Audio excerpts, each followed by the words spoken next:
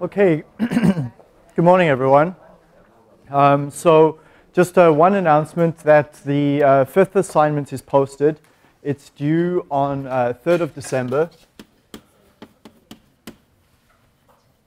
And I've used that assignment specifically to pull together the topics of liquid extraction, drying, this topic we're starting today, as well as adsorption. And I've chosen questions from all prior exams. So that gives you a good practice for that level of capability. 3rd of December is also the last class that we will meet together here. So that assignment is due that day, and no late hand-ins are possible, obviously, with that. Also, because the exam is on the 9th of December, I'll post the solutions pretty much straight away that day. So submit your assignment on the 3rd, either electronically or here in class on that last day. Any questions or concerns? Okay, so we're starting this this topic of drying, and drying is a way that we can start to bring energy balances, mass balances. We're really stepping up the level of complexity here with the separation, because we've got both these mechanisms of mass transfer as well as heat transfer taking place. So there's a good number of references here for you to look at. One that's freely available to you and really good to read is the article from Ullman's Encyclopedia. That link works on campus and you can get the PDF for that. Perry's as well, the link that's shown over there works on campus, and as you know, you have free access to that handbook here when you download it on campus. So make sure that you read some background reading if you need a bit more information. But let's just give a little bit of context of this topic here. We're looking at drying of solid products in this topic. We're not looking at evaporators per se, evaporators which would be looking at cooling a liquid phase, but we're looking at drying a solid product here. And that's done by adding this energy separating agent, the thermal energy. Now, I find it confusing that some textbooks cover the topic of drying early on. Like I think in Giancopoulos, it's one of the first topics that's considered. And it makes no sense to me because in terms of complexity, it's bringing energy and mass transfer combined. It also makes sense to look at it near the end of a course, because what you'll see is that on a flow sheet, it's pretty much one of the last steps as well. Just so from a conceptual point of view, as we know from our prior course, right from the first class, I believe we looked at the fact that most processes are made up of a majority of separators. 70%, and some processes as much as 95 to 100% are just pure separators. And so you'll find your drying stage right at the end. In particular, pharmaceutical systems. If you walk into a pharmaceutical manufacturing facility, the device that looks like the tumble dryer at home is their dryer. It's no surprise that it looks like that, because it does exactly the same thing. It just tumbles all the pills around and dries it that way. Food. Food, we have a very specific need for drying. I'll talk about it here in a minute. Grains, cereal products, for the same reason as regular foods, have this requirement for drying. Lumber, pulp and paper products. Paper is very specifically dried to get exactly the right texture and the characteristics of being able to write on it. If you dry it more or less, you get different types of papers. And lumber as well, for that reason, is dried. Sorry, not for that reason. Lumber is also dried to get a specific mass for shipping, right? You don't want to ship water around if you don't have to, so we'll prefer to dry the lumber and spend less money on shipping. Catalysts and fine chemicals, they have very specific requirements. If you remember back to your chemistry courses, certain molecules have like a .5 H2O and a .2 H2O, right? And with drying, we'll vary it from one of those numbers to another number.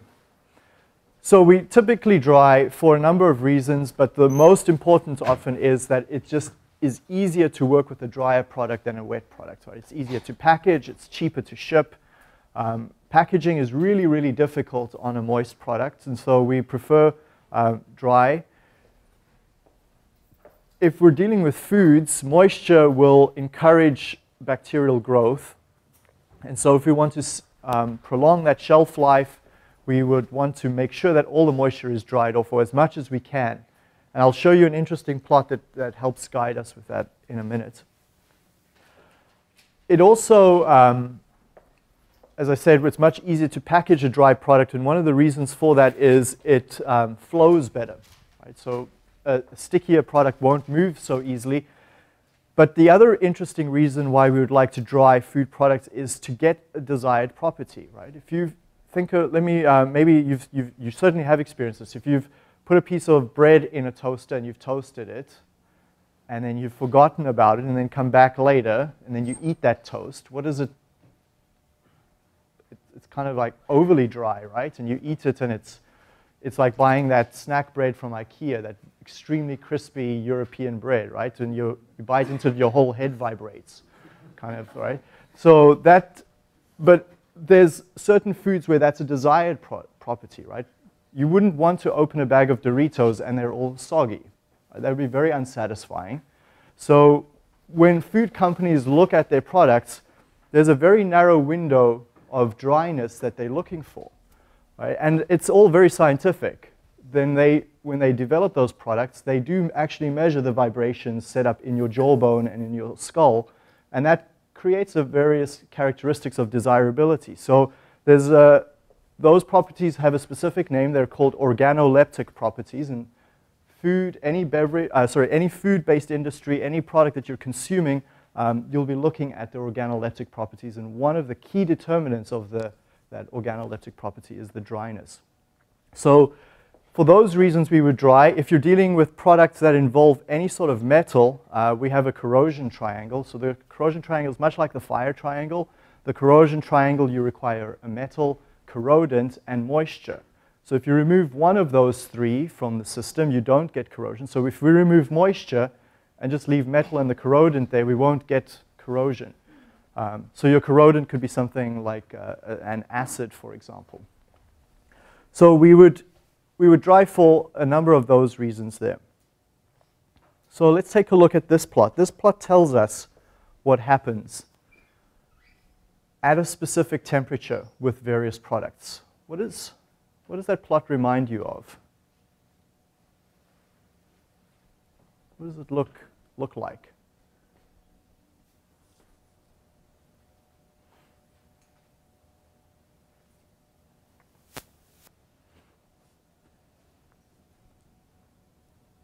No guesses?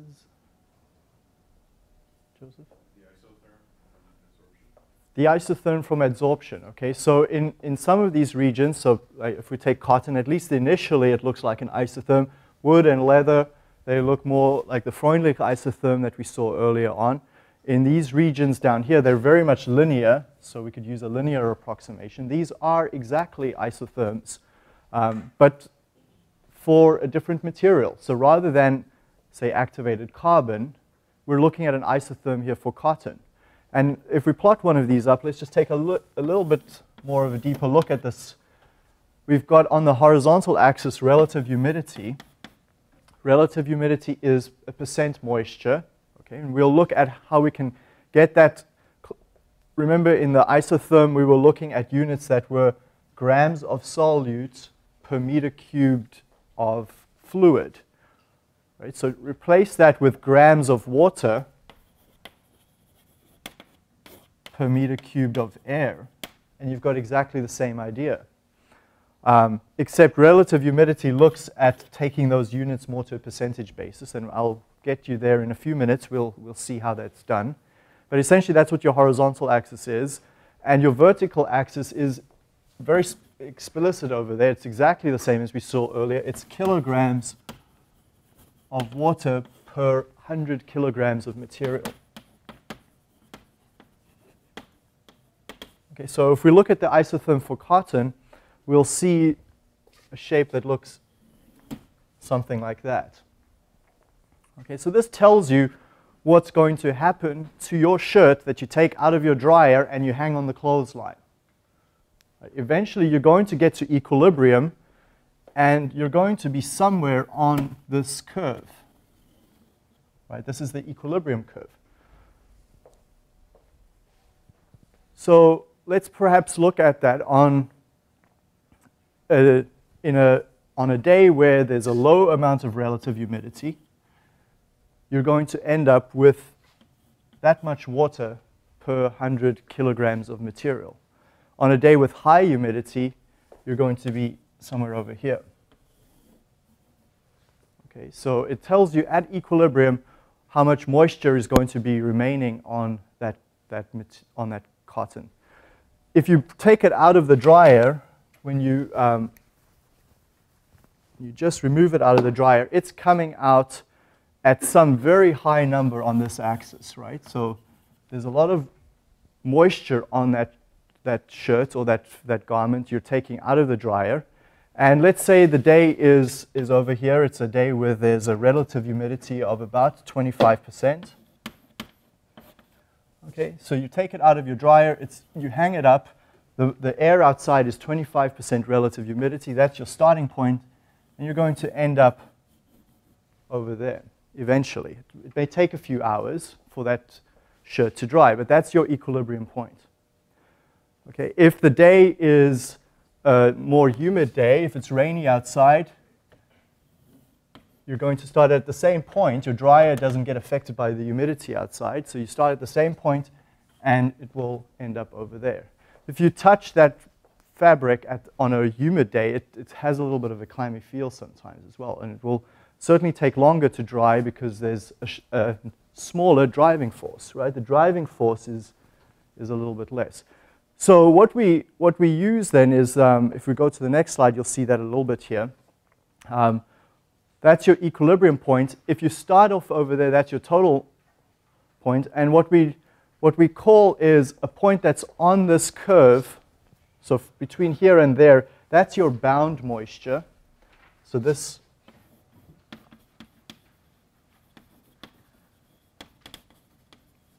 and when you start up over there, that's your unbound moisture.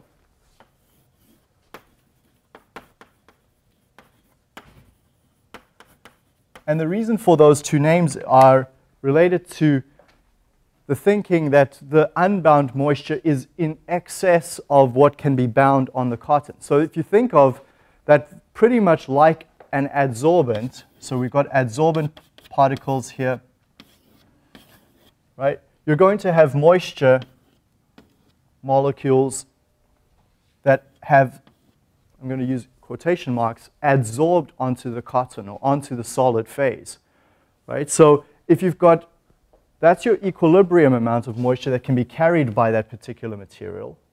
And then if you wet it, then you've got excess moisture there. That's unbound moisture. But at equilibrium, that moisture is bound. That amount of moisture, that distance, is the amount of moisture that's bound or adsorbed, if you want to see it in that. It's not a true way of seeing it. It's not truly adsorbed, but it gives you an idea of what's going on. Okay, and we're going to end up there at equilibrium. Now, if we're looking at food packaging, if we go back to one of these, okay, none of them are foods, but if we did have an isotherm for a type of food, you can see why when you buy something like Doritos or snack food that it comes in a sealed bag.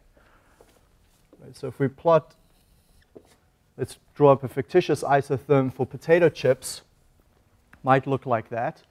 And it might be that the manufacturer has determined that the optimal crispiness is at that sort of level over there. So that much kilograms of water per 100 kilogram of chips. Okay. If they shipped the potato chips to you in an open bag and you lived in a humid climate, those potato chips would adsorb the excess moisture and equilibrate to that level of moisture per 100 kilograms of chips. Okay? So what they do is they'll dry in the factory the material to that level of moisture and ship it to you in a closed bag. And that's why when you open the bag, you consume it fairly quickly before they go soggy. Right? So it's an equilibrium curve. That's what I want you to get from it. Now, I also want you to understand why we need to put heat in to dry material. It seems obvious. Well, it may kind of like, why would you even ask this question? Why do you need to add heat to dry off material? Well, let's take a look at it a little bit from a thermodynamic perspective. So I'll draw another isotherm over here. And let's look at it back at adsorption. There was a slide. I skipped over it, but we can cover it over here. If we're starting with a point over here, so here's my starting point. So you've got an adsorbent, or you've got a material that doesn't have the equilibrium amount of moisture. It's below its equilibrium amount. Okay. We know that if I'm in an environment with this amount of humidity, and I start at this point, I'm going to end up over there. Okay, I don't have to do anything. I just, let's say these are potato chips. I just open the bag, and seemingly by magic, a few hours later, they've become a little soggier. They've automatically moved up to that equilibrium. Like, I've done nothing. Okay? And we know from thermodynamics, when something like that happens without us doing anything, that delta G must be negative. Right? Nothing happens unless delta G is negative. So that must have been the case. Well, let's just take a look at a little bit at delta G. Delta G is equal to minus delta H plus T delta S.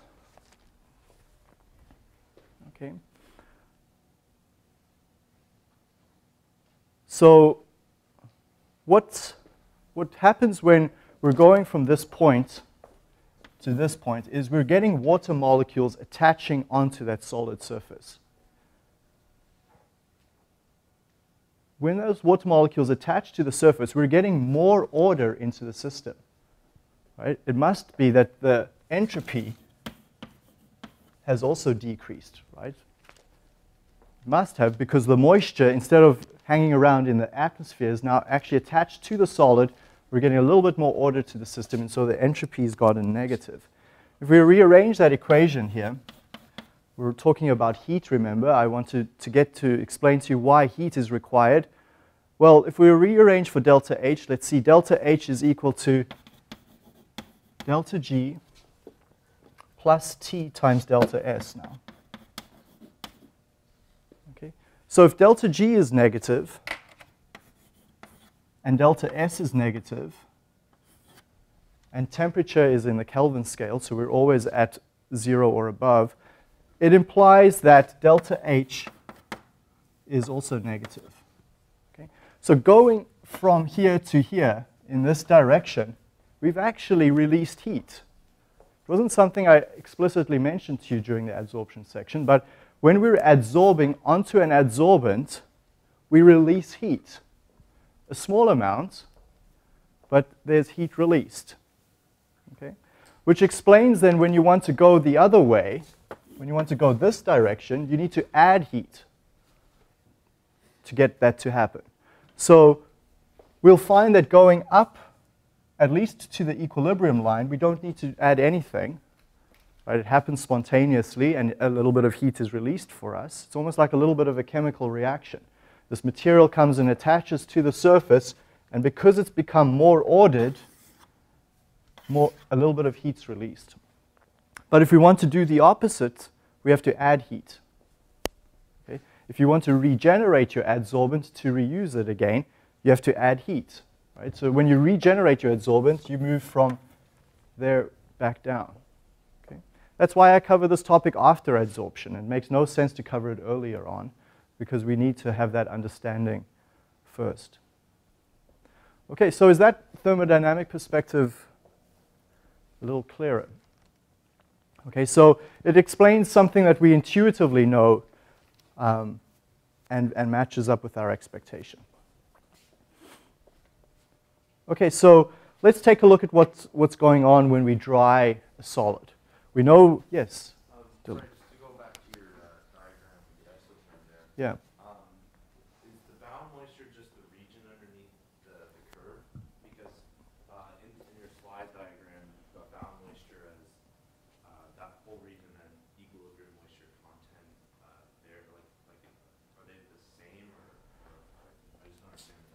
Right. Bound moisture, you can consider just the mass of moisture that's attached to the solid. So over here, I've got whatever that value is on the y-axis. Let's say it's 5 kilograms per 100 kilograms of solid.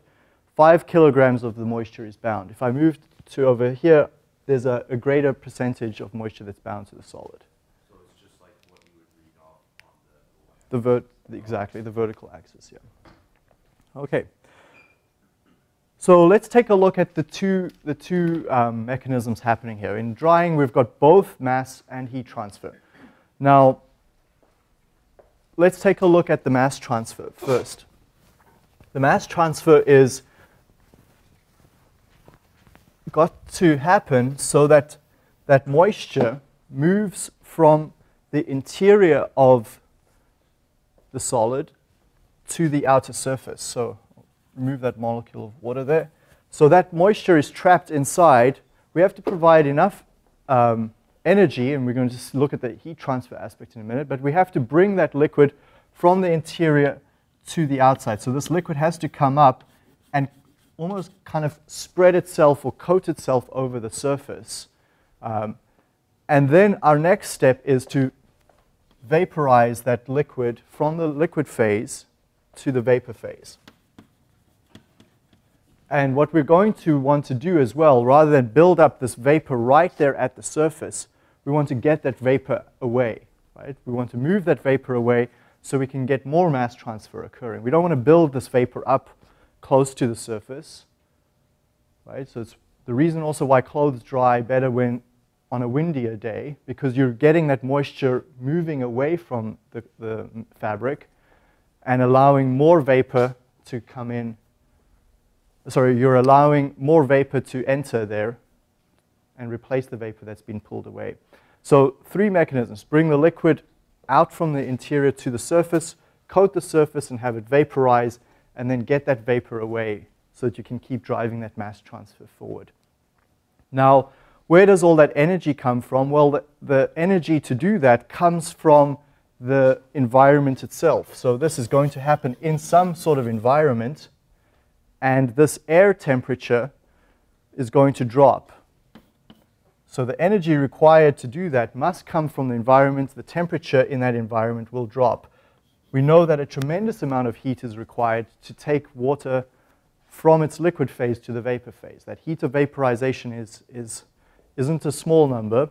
So that temperature here will drop down to do that.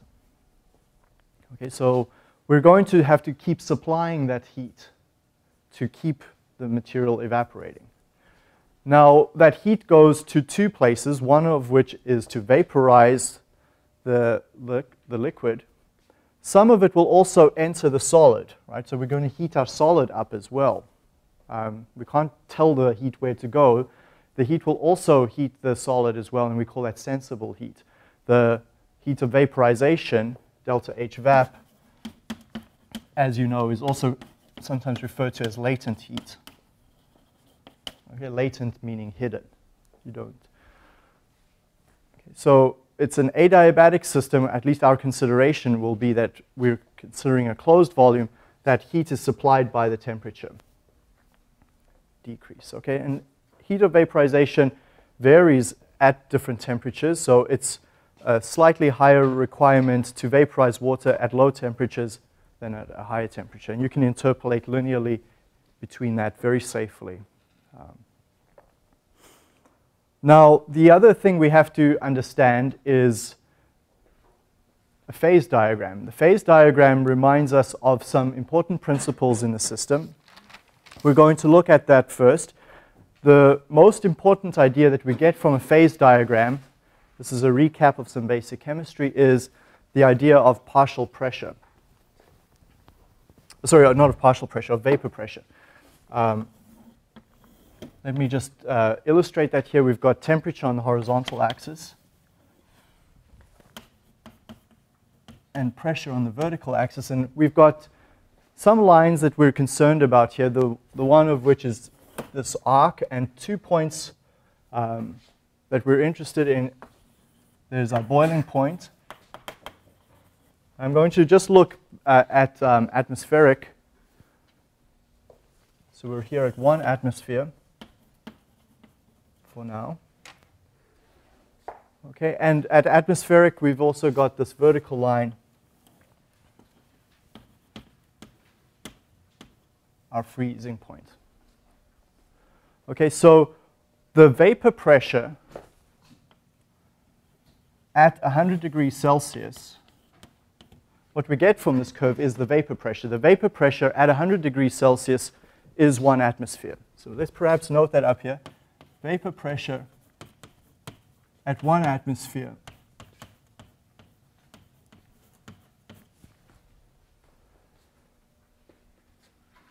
sorry, I should say vapor pressure is 1 atmosphere at 100 degrees Celsius. What you notice is that if we go to, let's just zoom in a little bit here, if we go to lower temperatures, that the vapor pressure decreases. So let's take this number that's roughly at about 50, we follow it up and over. So if we go up at 50 degrees, we hit that curve and then go over, we get a vapor pressure that's about 10 kPa. So if we were here at 50 degrees Celsius, we come across,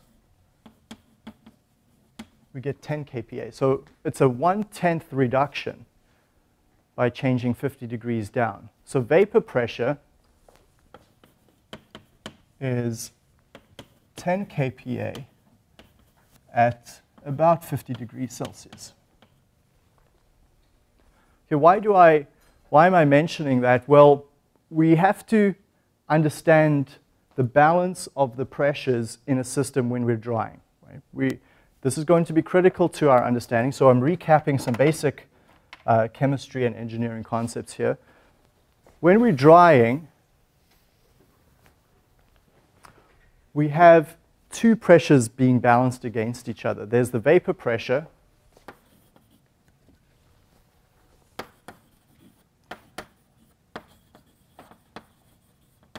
okay, and we have in the air, we're going to have moisture. There's already moisture in the air, and the amount of moisture in the air, the mole fraction multiplied by the total pressure, gives me the partial pressure.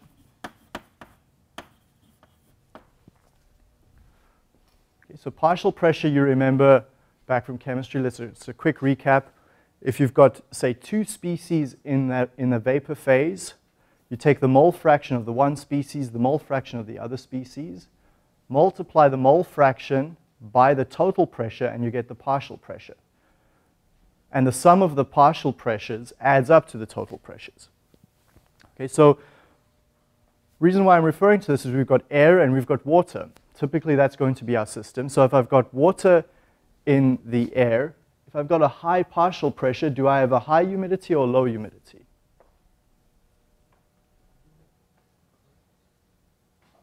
High humidity. So the higher the humidity, the higher the partial pressure. So that's just something to remember. So higher humidity implies high partial pressure. Okay.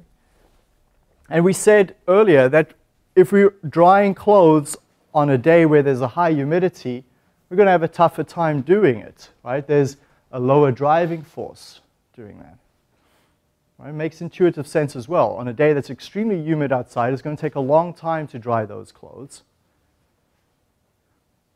Okay? So a higher humidity is another way of saying that is there's a high partial pressure. There's a high amount of moisture in the air. Well, the requirement, and this is where I'm going with this, the requirement to evaporate material, evaporate water, is simple. To evaporate, we must have the vapor pressure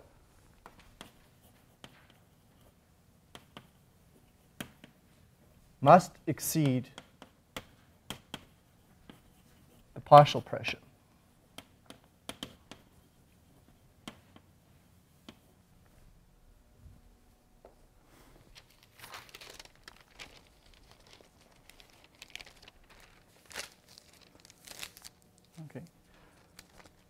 So on a day with high humidity, you've got high partial pressure. Okay. That means to get evaporation happening on a day with high humidity, you're going to require more vapor pressure. Right? Because you only get evaporation happening when vapor pressure exceeds partial pressure. So if your partial pressure is high already, you need to provide an even higher still vapor pressure. Okay, well, where does vapor pressure come from? We have to add that to our system. Right? This material that leaves the surface of the solid and goes into the vapor, that energy that it gets comes from the system itself. So in order to get a higher vapor pressure, we're going to have to add more temperature, more energy, to get the vapor pressure higher than the partial pressure. So we're bringing a lot of concepts from chemistry, from 2D, 2F, from thermo that you've learned before but may have not really recalled so readily. Okay, so make sure that those concepts make sense to you. We have to understand them very well.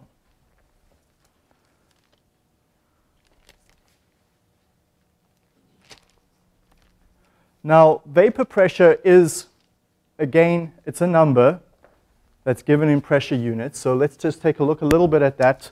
Partial pressure is the easy one to understand, right? It's just related to the mole fraction times the total pressure. But vapor pressure is a little unfamiliar sometimes. Vapor pressure, let's take a look at, again, back at these two numbers. At one atmosphere when we're at 100 degrees Celsius. So at a higher temperature, I get a higher vapor pressure. At a lower temperature, 50 degrees Celsius, my vapor pressure drops off. Okay, so we're seeing that reflected there. And it's an intuitive understanding we have. If I take water at 50 degrees versus it's got a lower vapor pressure, water at 50 degrees is not going to just go and vaporize by itself.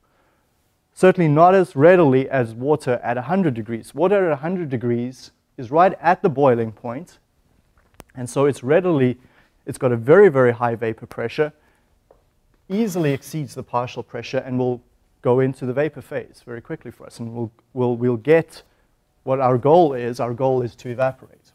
Okay. Another term that's often used for vapor pressure is volatility. So volatility, you've heard like alcohol is more volatile than water. Right? That's something that you know. What does that mean? If alcohol is more volatile than water, it means that alcohol has a higher vapor pressure than water, okay, which means it will evaporate because the vapor pressure exceeds the partial pressure. Okay, so anyone unclear with those terms?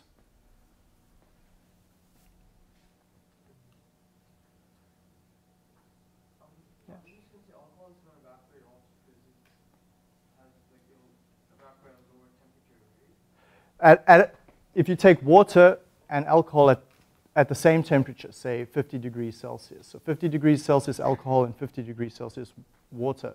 Alcohol has a higher volatility. A higher volatility is saying the same thing as a higher vapor pressure. So alcohol, you'll see your alcohol disappear a lot faster than water, right? Which is why, I mean, distillation that's the principle there of distillation. When we talk about the partial pressure here, like vapor pressure must exceed, is that of water in the air or just any? The partial pressure of the material being evaporated. Yeah, like in that sense, there's not much alcohol vapor floating around in the air usually. So is that? That's true. There's not a lot of alcohol in the vapor either, but we'll also show in a minute that water is not readily held in the atmosphere, right? It's a very, very low mass of water per mass of air in the vapor. But you're right, absolutely. The partial pressure of alcohol in the air is 0, typically. Okay, so let's move on a little bit. There's some of that terminology I just introduced as text. We don't need to go through it again. The key is that moisture will evaporate from a solid only when the vapor pressure exceeds the partial pressure, and we can get that vapor pressure high by raising the heat of the solid. So there's the general conclusions I want you to take from that. Otherwise, if those terms are still not familiar to you, please refer back to a chemistry textbook or some resources. Okay, so now we're going to look at this chart, which I know that you know. And we're going to have to recap it though a little bit because it's probably been a while since you looked at it. So I have hundreds of these here for you. Please feel free to take 2 handouts. They're copied on both sides, so you get lots of opportunity to practice and work with these. The whole section relies on this chart, and so we have to come to a good understanding of what's going on in here. Let's take some more. So take 2 copies and pass them around.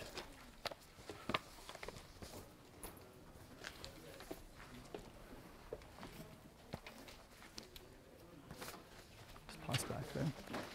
Get some more. If you just want to pass that on there.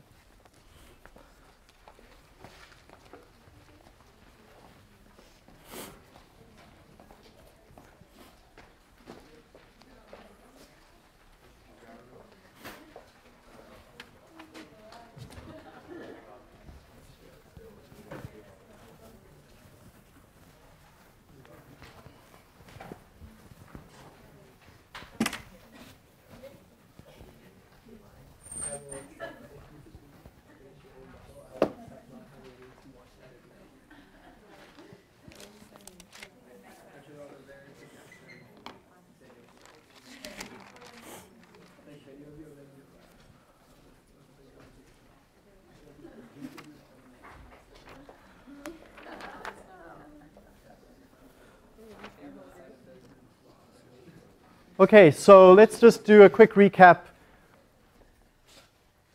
Look at the plot in front of you and tell me what is the most moisture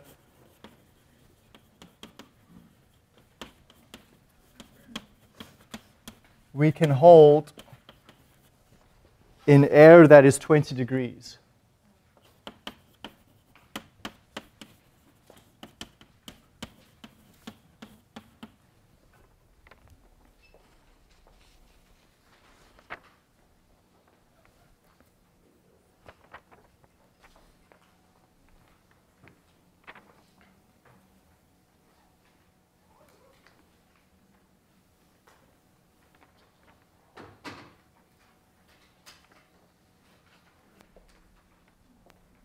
Anyone got a number? Yeah. 0.015 kilograms of water per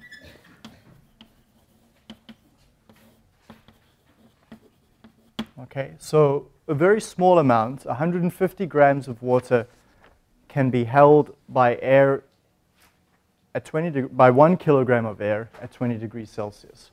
Okay, so you do know a little bit how to use this plot. I'm sure that you didn't forget everything entirely. So 20 degrees Celsius, we follow the line up and over to 0.015. This vertical axis has units, we'll call it psi, humidity. Humidity has units of kilograms water. The units don't cancel per kilograms of air. And I call it psi.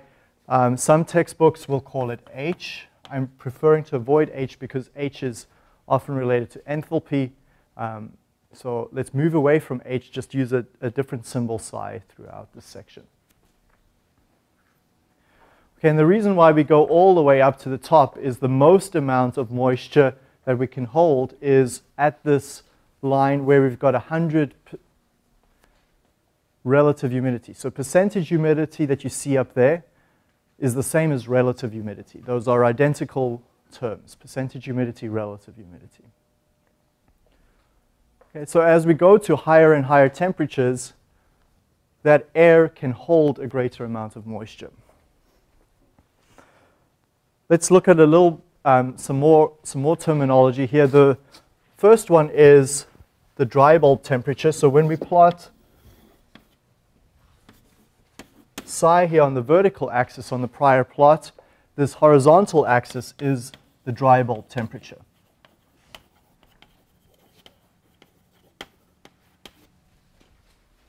So we'll refer that to TdB. Humidity then psi is the mass of water per kilogram of dry air. And when we go to the maximum amount of water that air can hold at a given temperature, we have the value of psi s. So psi s then is essentially the number, where's my my pointer. So psi s is the numbers that are along that last curve over there, gives you psi s. And then the percentage humidity or relative humidity is the ratio of those two numbers. So RH is just psi over psi s. Percentage humidity, relative humidity.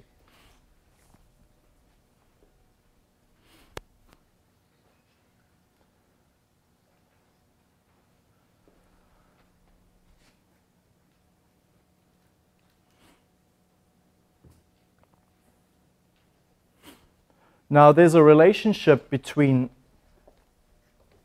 this humidity amount, psi, kilograms of water per kilograms of dry air, and partial pressure. So that's psi, PA, is a lowercase p, is the partial pressure.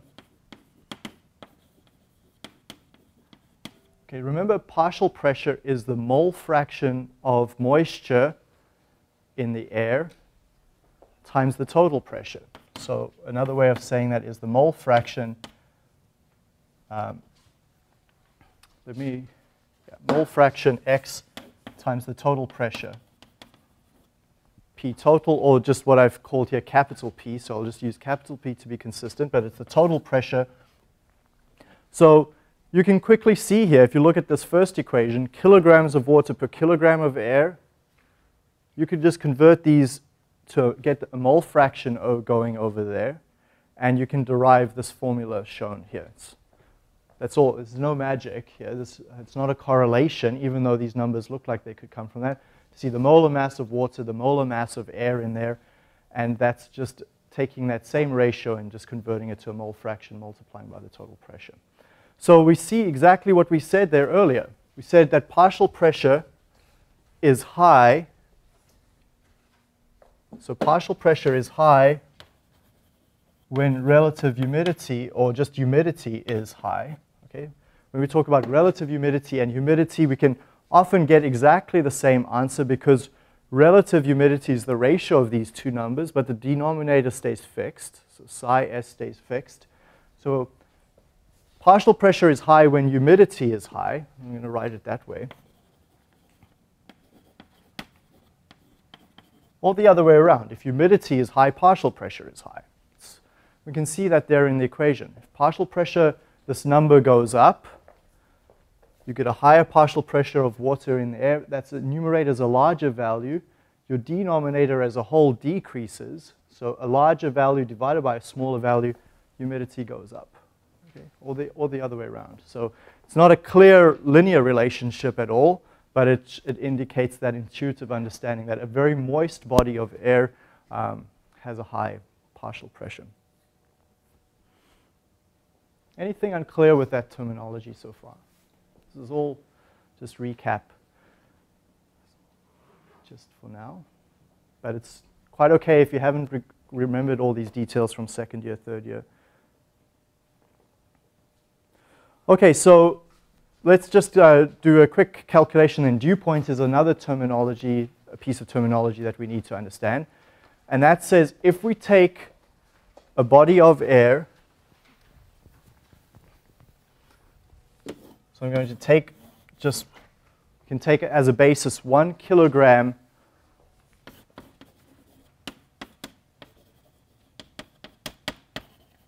of moist air. So I take that, put it in a sealed container, and we're currently at 65 degrees. So if I know that point over there, I'm at 65, I know how much moisture is in my air at that particular box. I start off at that location, and then I close that system up and I cool it down. So no moisture can leave, it's a closed system. And I cool it down, I'll start to get droplets forming on the edge of that container. And the point at which that will happen is my dew point, 25 degrees Celsius in this case. Okay, so you simply, you're starting at this point, move horizontally till you bump into the 100% relative humidity line, and whatever that temperature is on the horizontal axis gives you your dew point. Dew point is going to become important for us when we look at drying calculations later on. So we need to know how to move between that. And notice that at this, as I cool that body of air down, the amount of moisture stays exactly the same. I still have 0.0, I'm at 0.021 kilograms of water. This is cut off over here per kilogram of air.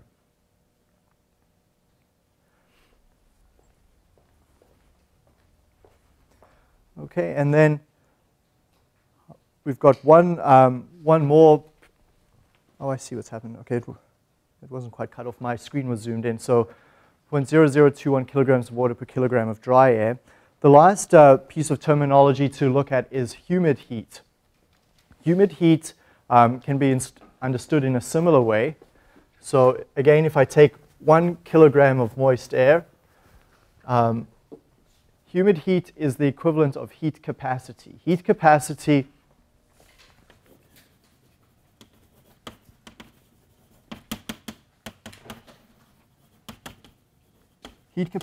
for any sort of material, solid or liquid or vapor, tells you how much heat must be added to raise the temperature of that system by 1 degree Celsius. Well, if you've got 1 kilogram of moist air, you can consider that some fraction of this is moisture and some fraction of this is dry air. Okay, and if we want to raise that entire system by 1 degree Celsius, the amount of energy to do so is going to be the heat capacity of the dry air plus the heat capacity of the moist air, with a ratio to account for how much of that is moisture and how much is dry air.